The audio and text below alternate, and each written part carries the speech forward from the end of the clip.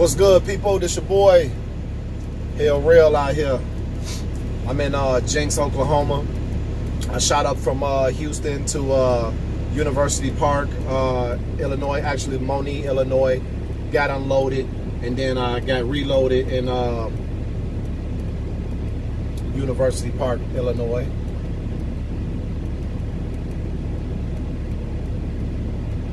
Okay. I thought they was coming to tell me that I was unloaded. I was loaded, and I still got a red light, whatever. So I got reloaded in University Park, Illinois, and then I shot over to Loveland, Colorado. From Loveland, Colorado, I went to Windsor, Colorado, and that load I delivered out here in Tulsa, Oklahoma. Went from Tulsa, Oklahoma to now Jenks, Oklahoma, which is gonna take me back down to Houston, and I deliver the load tomorrow. I think I did pretty good on the run. I did less than 3,000 miles. Brought in about 6,200. Spent about 1,300 in fuel. And generally, when I don't do fuel cards. I pay cash. I just stacked my money, did what I had to do, and I make sure I set aside a few $1,000s just for fuel expenses every week.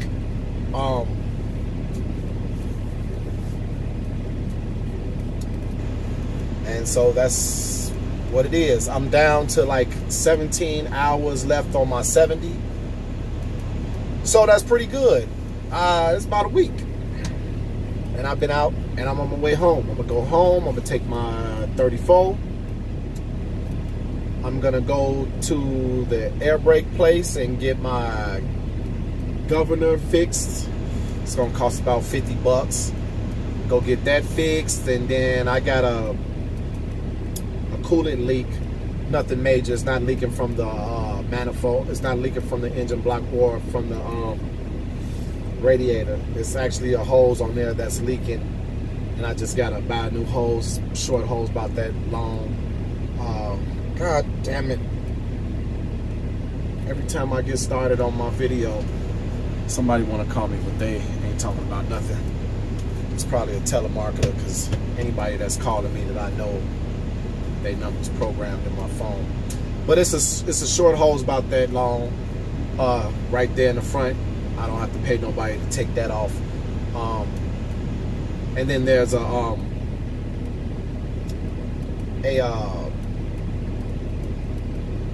filter on the side of my ISX motor that's leaking. So I just take that off, and I got the other one right here.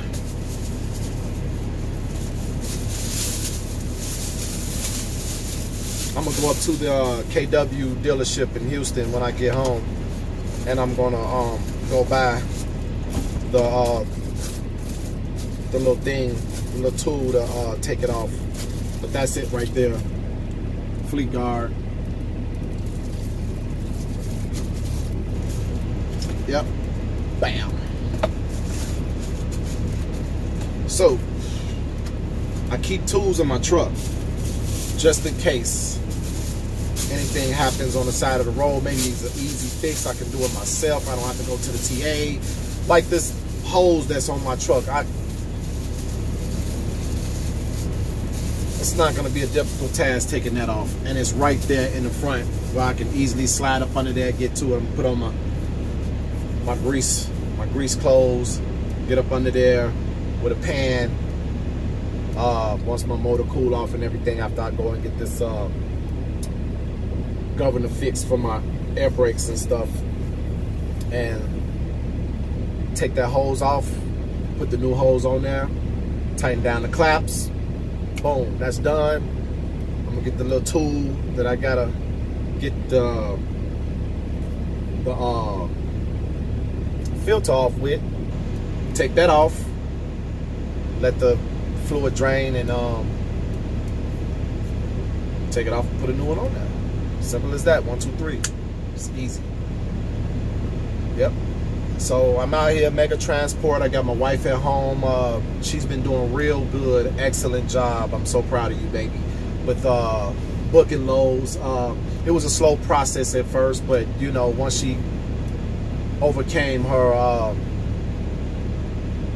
fear of talking to people that she don't know, and I understand that you know, she's a nurse and that's what she's been doing for about 10-12 years, and you know, this is new for her.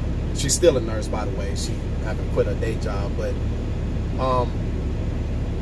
I've just been showing her how to talk to the brokers. We got on the phone a couple of times. I got on the phone a couple of times. I put it on speakerphone, and you gotta excuse me, I'm over here looking at this truck backing into this dock, and got people walking back and forth, employees of this place.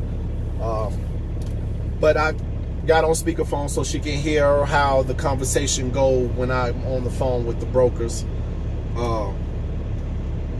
so she can get an idea of what to say when she's on a call.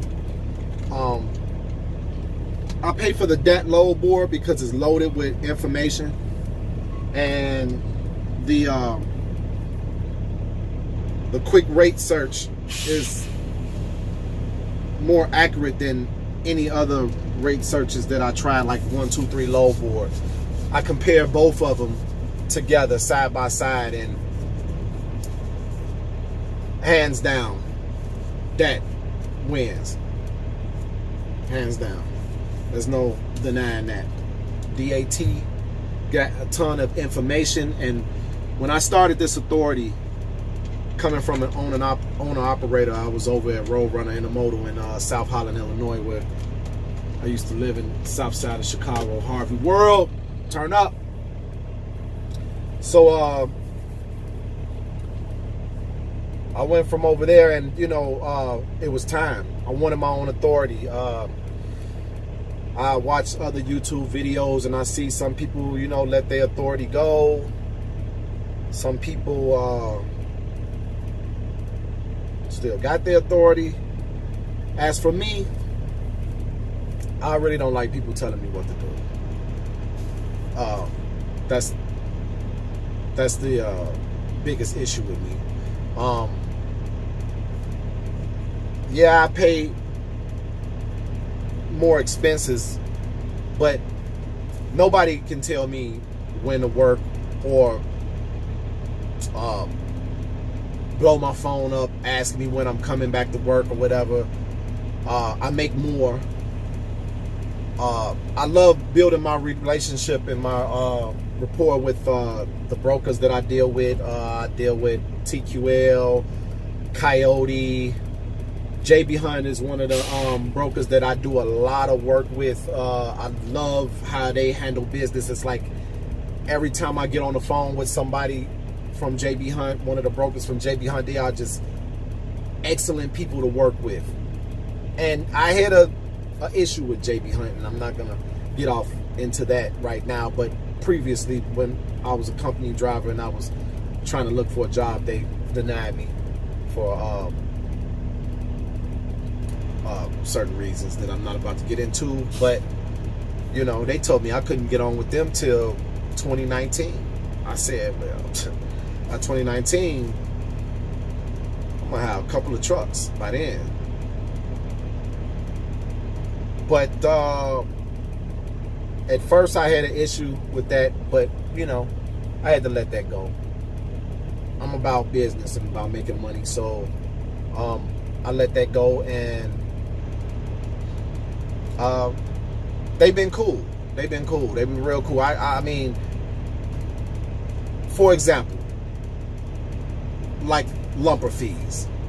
I get to a delivery and it requires a lumper. I call them up. They already knew who the lumper was. I didn't have to go in there with the tax ID number. I didn't have to go in there with the company name. I didn't even have to go in there with the price. They already knew what it was. They probably just didn't pay it out yet, just in case it may have been more or less than what they already knew the price was going to be for the lumper service. And if it wasn't that, then they got an 800 number specifically for lumper. I love that. I call them up, I give them the name, the tax ID number, boom, it's done. If they didn't give me an express code, they sent the money straight to them. They like, you good to go.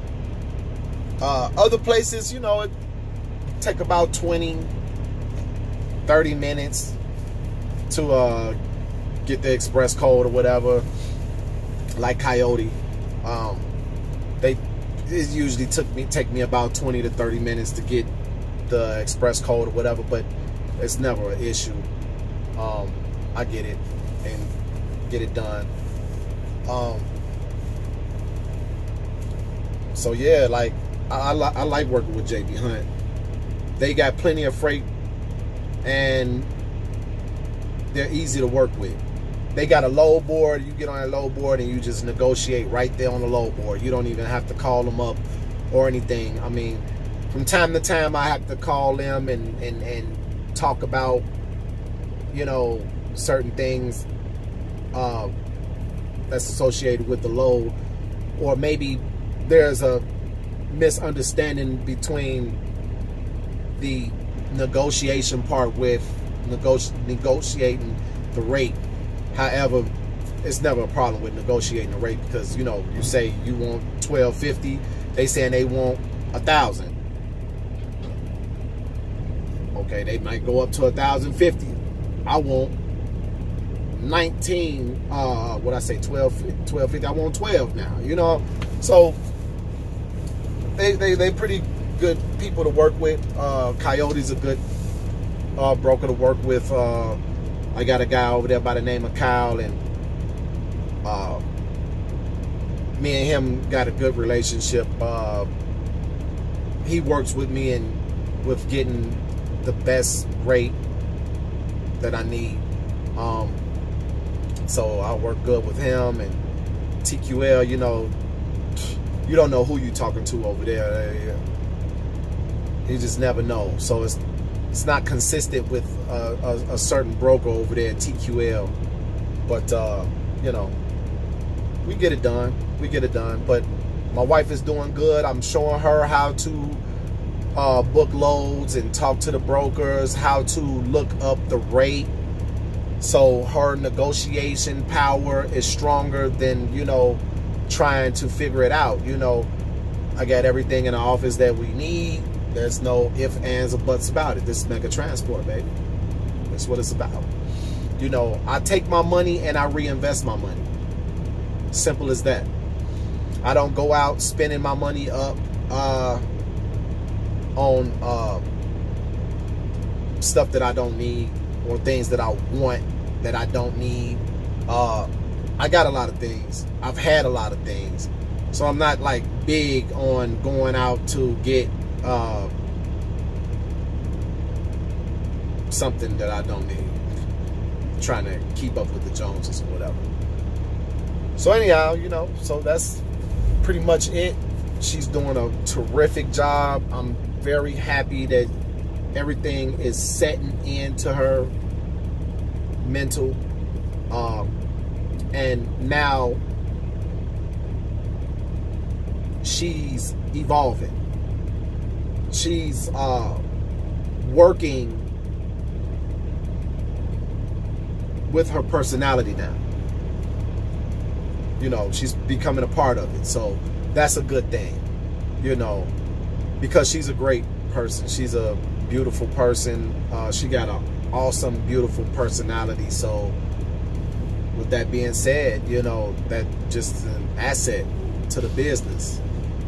So, you know, I'm going to get loaded. While I'm getting loaded, they should be almost done. And it's going to be time to start this clock and hit it to Houston. So I can go home and take my 34 and get these minor issues fixed on my rig. And then I'm back out on the road, bumping my Jeezy, my motivational music, my Gucci,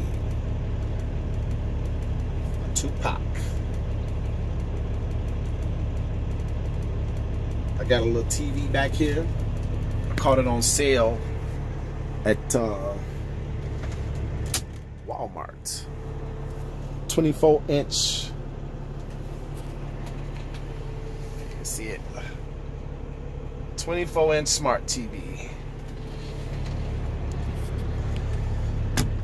And I'm an Android user, so that was great. I got the Samsung Note. I screen mirror my Netflix to the TV and I kick back, provided I'm in an area where there's good service, internet service. And those other times when it's not, I sit, I meditate, I read and research and get caught up on things, and then I'm out of here. That's pretty much what it is. So, if you got any questions, drop your comments below. Don't forget to hit that subscribe button. This Mega Transport, signing out.